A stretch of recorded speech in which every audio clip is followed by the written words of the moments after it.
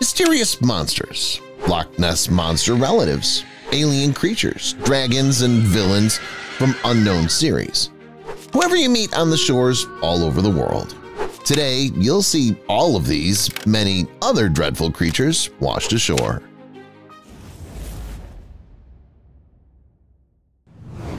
We start with this something. Actually, when I saw this picture, I decided to make this episode. We can see someone was thrown ashore at shallow waters of the ocean. It was a monster with big eyes, long and sharp teeth, and something like tentacles. As far as we know, the scientists didn't manage to identify this creature. Different creatures happen to be thrown ashore. You'll make sure once more. It also happens that it's not possible to identify one because it was blurred or decayed in the sun. What if it's something else that matters and this something is an unknown monster species? After all, it can also be the case. Something similar happened in 2018 in Liverpool. This strange creature was washed ashore in the English. It was literally everything that deemed to be strange. It has fangs, but it's unlikely to be some sea predator. It has spines, but that's usually observed in small sea creatures, whereas this creature was not so small. Additionally, the animal's skin was slimy, even despite the fact that the monster had been lying in the sun considerably long, according to the man who found the monster. The author of the shot couldn't understand what it was. He turned to the scientists and even to the charity, but didn't receive any answer, only some versions. According to one of them, it was a dolphin. Another stated it was a pig or just a big fish. Some consider it can be some prehistorical monster survived until now. Anything can be the case, but we can't know that for sure. The scientists didn't manage to analyze or study the flesh samples for the study. It wasn't the only similar incident in Liverpool. 2 years later, people came across this. Everything seemed to be simpler with the previous monster, right? At least we could have made out a dolphin or a sea pig in it. What was that? I personally have no notion. This doesn't look like a sea inhabitant, but some giant land creature. What did it forget on the beach? And why was it found so late? What's also interesting, the flesh didn't stink at all. Considering that it had been lying in the sun for a long time, that was very strange. The video author admits that even his dog, who is always glad to study something, tried to maximally hold off this finding. Maybe it was for a reason. Anyway, the animals have quick senses of danger. Maybe that flesh posed a big threat. All in all, there are a lot of questions. It's neither a slip of the tongue nor a slip of the press. It'll be exactly about Ressie, not Nessie, we all know. It's how they called something strange found in the English city of Rokedale.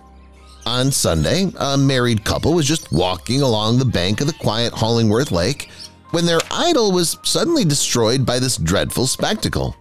I personally would never go walking there. They were very frightened by this creature about 5 feet long with a huge mouthful of incredibly sharp teeth. But what for a creature that was? At first, everybody was thinking it was a crocodile. Are there any crocodiles in northern England? Zoo-related versions doesn't fit as well. It's not likely to be a crocodile that ran away from the zoo, right? It would have been caught before the animal died and decayed. Then they put forward another version. It was supposed to be a giant pike that reached such fabulous sizes. It was closer to the truth, but doesn't sound like a consolation. I wouldn't wish to swim and fish in a lake with such inhabitants. We've had Ressie with us. Why not look at Nessie as well? Yes, you can oppose saying that Nessie is an invented monster in the Scottish lake, all that's fake and so on. Those who still believe in Nessie can state that this monster's alive, doing well, and don't even think of leaving the Loch Ness. Okay? How can you comment on that? Look at what the woman named Lindsay Freeman found in November last year. Why not Nessie? At least you can call this something a Nessie baby, the legendary monster's cub. It has similar fins, body build, unless that it's much slower than the Scottish monster.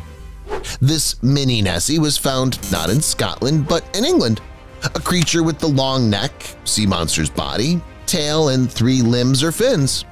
Lindsay didn't dare to touch it. According to what she told, the animal had a smooth skin. Who is it? They didn't reach common ground anyways. Some scientists consider that this creature is related to the sharks and rays. Others think that's a sea turtle without a shell. There's also those who see Leopleurodon in the Nessie baby. All in all, the modern science considers this genus of the large plesiosaurs as extinct. At the same time, there's alternative scientists trying to prove that wrong. They say, like some plesiosaurs, survived until now and managed to adapt to new conditions. What's interesting, the Loch Ness Monster is related exactly to the Leopleurodons. Does it come out that the alternative scientists are right? Are Nessie and mini Nessie animals of the same prehistoric genus? What do you think? Anyway, let's leave Great Britain alone. After all, there's something strange happening in other places as well. Interestingly, all that takes place right here and now. For example, in Australia, really mysterious and dreadful creatures have been recently thrown ashore, as if the Australian people weren't fed up with other fauna problems. The slimy creatures with an unknown pattern on their body challenged many people. They couldn't understand who was in front of them. Some considered that those were sea snakes. They're not that rare in the Australian waters, and the pattern was similar to that of snakes. Anyway, those were not they. Others took them for a new shell species thrown ashore or something like that. Still others were sure they encountered aliens. What does come out of this? So what's to come? The alien forms of life don't feel confused anymore to meet us and make their presence felt in such a brazen manner. For better or worse, this is not the case. In reality, those strange creatures were Ascidians, this type of animals. When they're in the water, they resemble jars and other vessels, but when they're thrown ashore, they turn into this something. By the way, that happens more frequently than many think with the Ascidians living in the coastal zones and shallow waters not so deep. It's also interesting that the Ascidians' patterns are not real patterns. Each element is a separate creature, a zooid. They're genetically identical and form the common colonial organism. Though it seems to sound a little dreadful when we speak of them, that's not that bad in reality. The Ascidians are not dangerous for people, so you can breathe out. Though it isn't worth doing that, don't relax for now. Look at what else you can find on Australian shores. At times, such strange and unknown creatures can be washed ashore. This is exactly what was found in the summer of 2022. A girl who found this creature compared it to a horror film hero and told that she had never seen something similar. Personally, I see something similar for the first time. As the girl told, the monster bore a resemblance to a living colony from 100 of shellfish. They simply hang there.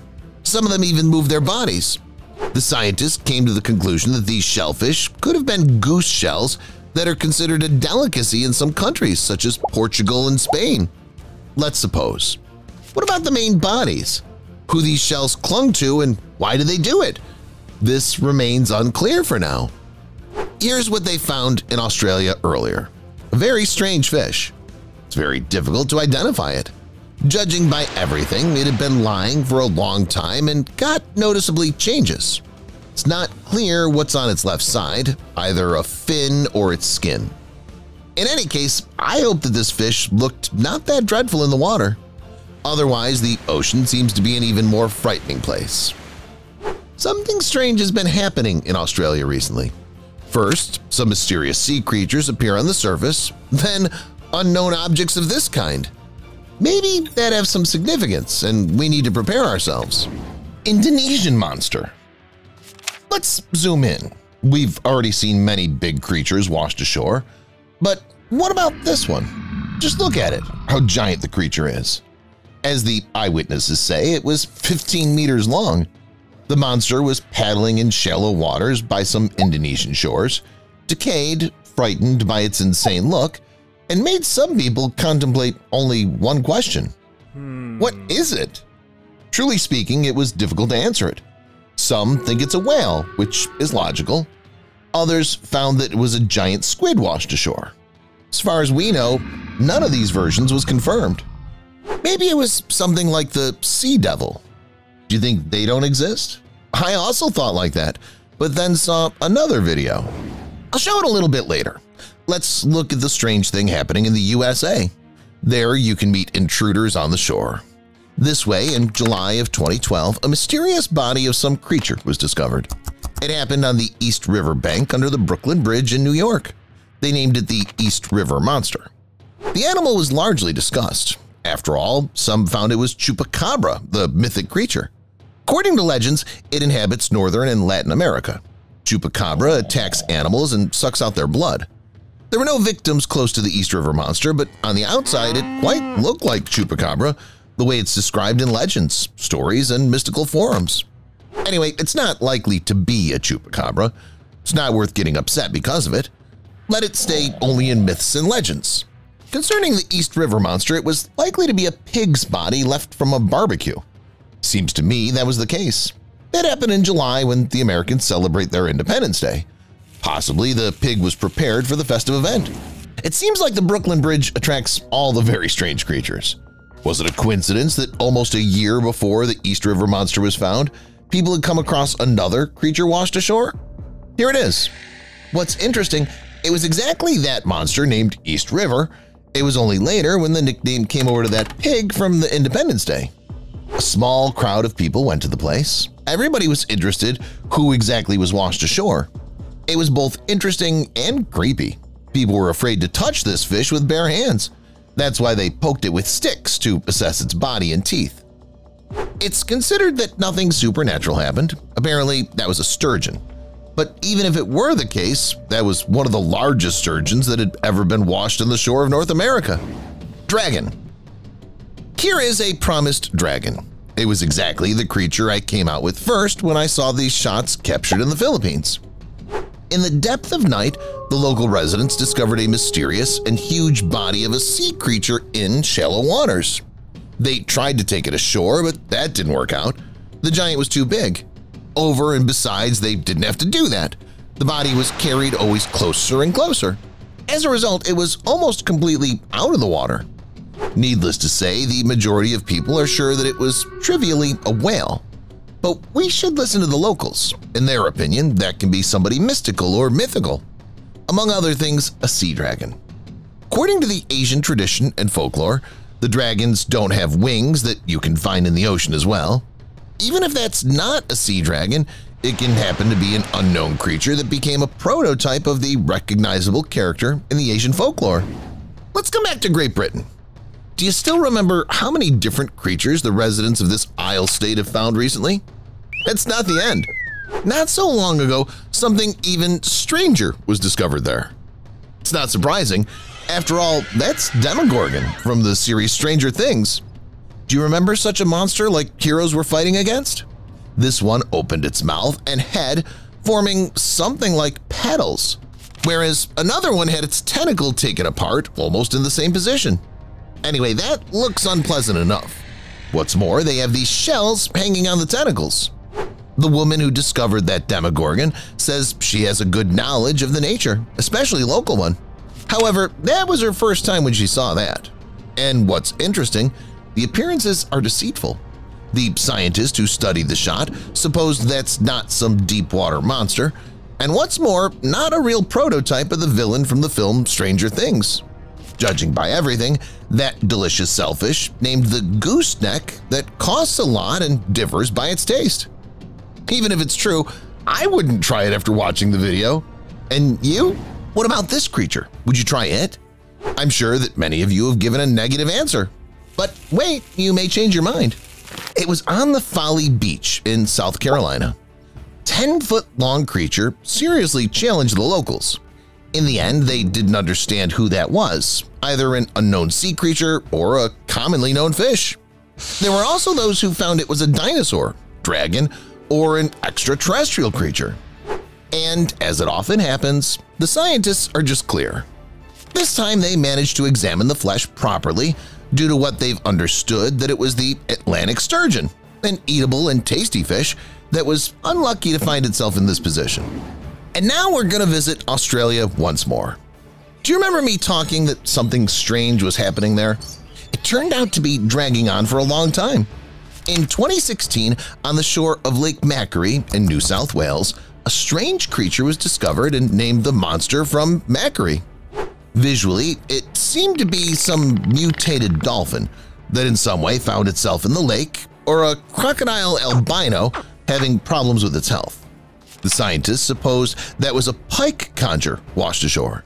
These are big fish that reach 8 feet in length. That's not a bad version, but many didn't agree with it because these fish inhabit in tropical and subtropical zones of the Pacific and Indian Oceans. How did this conger find itself in the Australian lake? There are chances it's true, but personally, I think that wasn't a conger but somebody else, the one who's about to be open as a species. Now I'll tell you about frightening dens of different creatures. Ilha de Queimada Grande. A snake den is a real horror, a place that frightens everyone, even those who are not particularly afraid of these slithering creatures. Usually we see a bunch of snakes only in movies and think that in reality it's impossible to see such a place. But the island called Ilha de Queimada Grande proves us the opposite. It's located 22 miles from the Brazilian coast. From the outside, it seems that it's just a paradise on earth, a very cozy, nice green piece of land, which would be nice to visit to relax. But if people take a closer look, everything immediately falls into place. Ilha de Queimada Grande is home to several thousand snakes, crawling literally at every turn. And it would be okay if they were all non-venomous, but they're venomous. They belong to the species of golden lancehead, incredibly venomous pit vipers that live exclusively in Brazil. One bite of this lancehead is enough to kill a human within the next hour. And since it's time-consuming to swim from this island to Brazil and find doctors, consider that a golden lancehead bite on the island guarantees a person's death. It's not hard to guess that people wouldn't want to live in such an environment, so the island is deserted. But how did this place become a breeding ground for dangerous snakes in the first place? They couldn't have taken over the island, could they? Legend has it that in the past, pirates hid their many treasures on Ilha de Queimada Grande, and then to protect them, polluted the small island with a giant number of venomous snakes. It's up to you whether to believe this legend or not. There's another theory. According to it, the island did not exist in the past. Ilha de Queimada Grande was part of Brazil, but suddenly the water level began to rise rapidly, and soon it cut off the land from the mainland, turning it into an island. With the isolation, the ancestor of the pit viper became the dominant species, which had virtually no enemies and could evolve in its own way, not like the snakes on the mainland. Because the basis of nutrition, due to species scarcity, was birds, the golden lancehead needed stronger venom. Due to the fact that the venom of this snake is 5 times stronger than its mainland relatives, it instantly kills its prey. The target of the attack of this predator is most often birds that sit on trees to rest. So the snakes spread across the island in a fairly short period of time. The conditions are favorable, no one disturbs them. It's just a paradise for golden lancehead. Allows the rat king to appear. And what's its purpose? Write in the comments. Have you ever heard of such a thing as bioluminescence? It's a phenomenon in which a chemical reaction causes living organisms to glow. Well, that's exactly what makes the fireflies in the Indian Wildlife Sanctuary produce flashes of light. It's just amazing. The place where huge and dangerous animals, such as elephants and tigers, rule during the day becomes a stage for tiny creatures in the evening. At nightfall, the forest is illuminated by literally millions, if not billions of lights. These bugs have a special light organ, and it's this organ that turns on at night. The bugs light up for a reason. It's a call for mating games. Less often, they may communicate with each other in such a way, inform about the approaching danger, or even mislead. There are predatory fireflies that prey on their own kind. Can you imagine that? In nature, there's a female that purposely lights up as if it's ready to mate. However, if a male comes to visit it with an open soul and good intentions, it's immediately caught in its mouth without a chance for mercy. Another magical thing about these bugs is their ability to synchronize with their congeners. Millions of creatures simultaneously light up and extinguish, create unique patterns, and scatter into separate pieces. Of course, not all of the many species of fireflies have such a talent to light up simultaneously. In addition, the glow depends on the density of habitat of these insects. but in the tiger reserve it's very high, so the local forest turns into a magical theater of light and shadows. Pink flamingos. Camargue is a park in the south of France and the only place in Europe where you can see pink flamingos. Of course, other living creatures also live there. For example, there are 272 species of bird in the park, but the main ones are still pink flamingos. In winter, they have a richer color than in summer. This is caused by the fact that they eat small crustaceans with huge amounts of substance called keratin, which affects their color. Visiting Camargue, you'll be able to see not just one or two of these beautiful birds, but several thousand members of this rare species at once. In fact, it's the largest colony of flamingos in the western part of the Mediterranean. To get better acquainted with it, it's recommended to take at least one tour, of which there are many. Speaking of tours, imagine the face of people who bought tickets in 2007, were waiting bad for this moment, and the flamingos just took off and left the place. How's that possible? It's really quite simple. It was something of a strike by the birds. They didn't like that the activity of the nearest salt factory led to a side effect in the form of pumping salt water into the lagoon where flamingos nested. As a result of this boycott, the pumping stopped, and the area was sold to the French government agency responsible for coastal protection. Since then, experts began to monitor the environment, and the flamingos returned. Rabbit Island. Sounds like a place from some cartoon, doesn't it?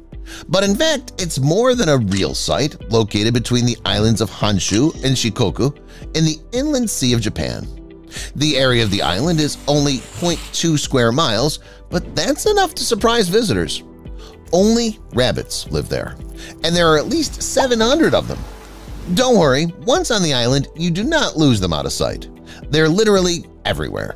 These animals are wild, but because of hunger, they're almost completely devoid of fear and instinct of self-preservation. Also, due to the lack of natural enemies on the island, they're extremely sociable and are ready to cling to every traveler from all their sides in order to get some kind of treat from them. Besides, rabbit hunting is strictly prohibited there.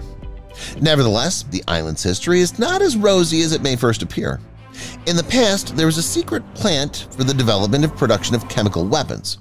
It was built in the late 1920s.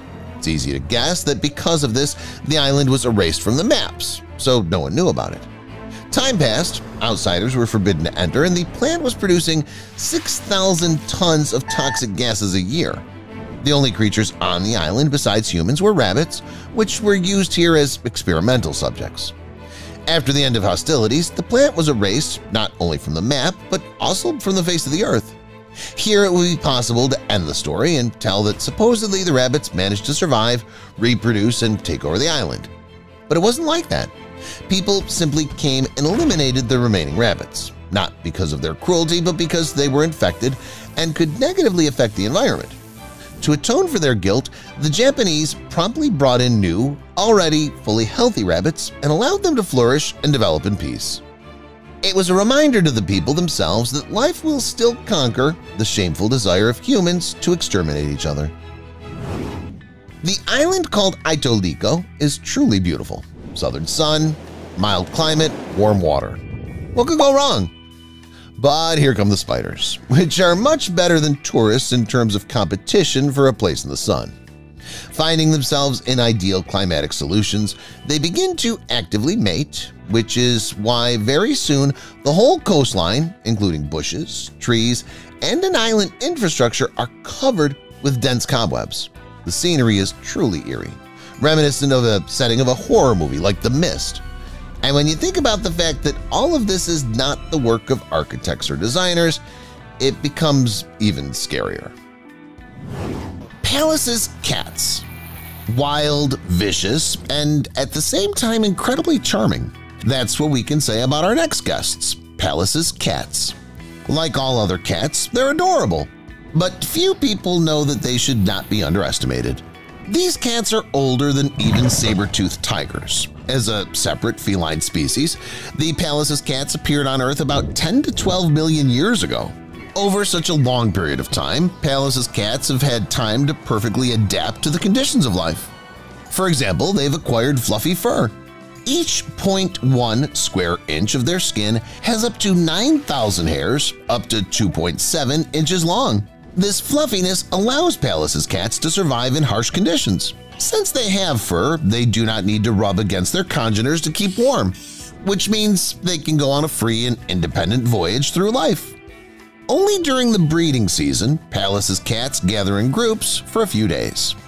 At this time, by the way, as in general always, Pallas's cats live under rocks in old burrows of marmots, foxes, and badgers, as well as in small caves and crevices of rocks. Thanks to their perfect hearing and amazing eyesight, these predators sense a threat a mile away and change their location if necessary. In this, they're helped by their perfect coloration, which allows them to camouflage in the steppe landscape and catch their prey by surprise with just one jump. Prairie dogs. These creatures once totaled as many as 800 million, but due to changes in environmental conditions, that number has dwindled to just a couple million. How could this be possible? Because prairie dogs are never lazy, and their underground den cities are proof of that. Each chamber in the burrow has its own purpose: nursery, living room, restroom, and so on. The grass around the exit is always eaten, so they can see predators from afar. But as it turns out, that can be not enough. Maybe it's all about their excessive sociability. They talk too much with each other and let their guard down. In the vocabulary of prairie dogs, there's a sound for every object on the prairie. There's even a signal to indicate a hunter. As for their den, I forgot to tell you that they also build an earthen rampart at each of their entrances. It protects the dwelling from flooding and serves as a watchtower from which prairie dogs watch the neighborhood. As for their diet, it consists mainly of plant food, with few exceptions. These creatures are not aggressive at all, because of which they're sometimes tamed by people. The main thing is to go in search of your prairie dog at any time of the year except for winter, because in the snowy and cold periods, they hibernate. Pikas. Having heard the name of the creature that will be discussed now, people will be divided into three camps. Those who hear about them for the first time, those who think that I'm talking about birds, and those who mean a rodent by the name pika. Let's see who's going to be right. Outwardly, they resemble either a hamster or some kind of mouse. Pikas live in colonies of 50 to 60 individuals. They build their nests mainly between large stones, but sometimes they dig their dens in peat soil. Pikas are diurnal animals, preferring to sleep at night.